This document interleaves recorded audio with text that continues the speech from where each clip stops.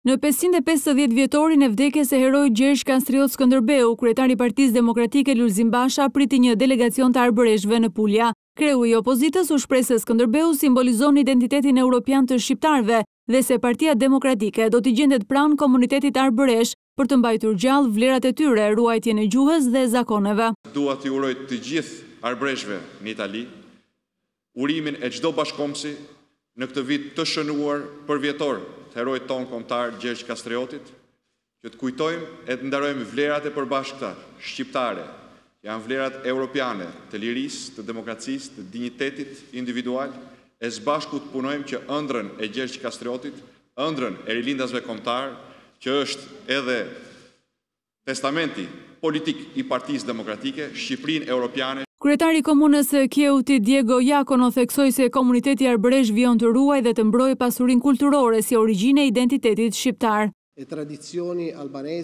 Ne ruajmë pra traditat shqiptare, kulturën shqiptare, e ruajmë në këtë mënyrë sikurse është përcjell deri në këtë ditë. Viti jubilar i Skënderbeut po sjell më pranë njëri tjetrit shqiptarët mban botës për t'u afruar më shumë me vlerat e përbashkëta kombëtare dhe europiane.